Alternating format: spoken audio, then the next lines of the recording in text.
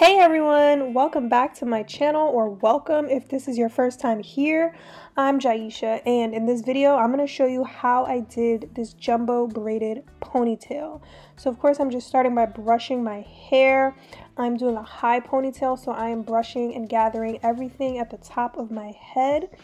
And I like to alternate between a bristle brush and a detangling brush to do this. The detangling brush is going to make sure that there are no lumps or bumps in your hair and that it is super sleek. Next, I'm going to take a little bit of this Got To Be hairspray and spray a little around the perimeter of my head. That is just going to keep things smooth and sleek. I'm using the small teeth on my rat tail comb just to spread it out.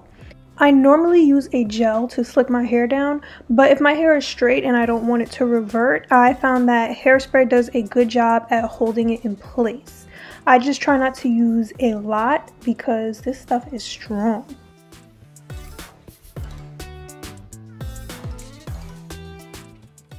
And once my ponytail is up and in place, I separate it into 3 different pieces. These are going to be the 3 pieces we braid with, so I am just making sure that it is smooth before we add in the braiding hair.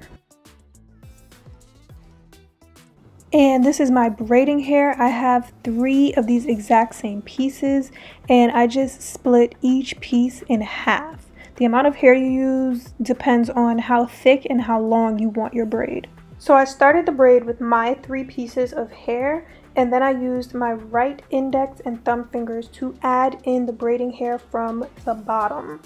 Then I would braid that in, and when I get to that same index finger, again, I add another piece of hair from the bottom.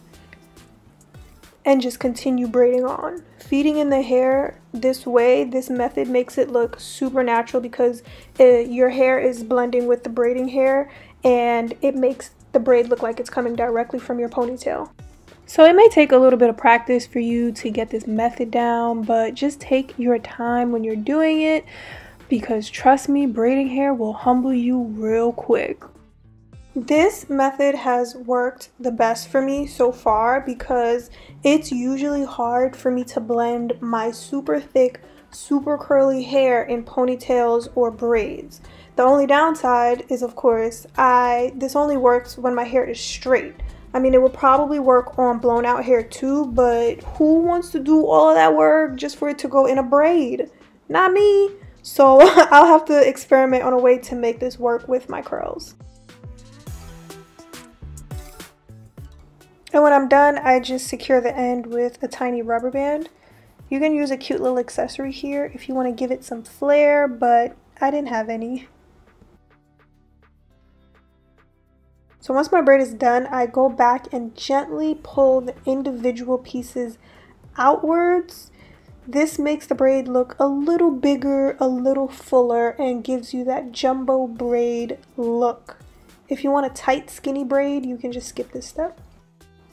And voila, that is it. I hope you enjoyed this quick little tutorial. I hope it was helpful. Please give it a thumbs up if you liked it. I really appreciate it. Don't forget to subscribe to my channel if you haven't already, and I'll see you in my next video.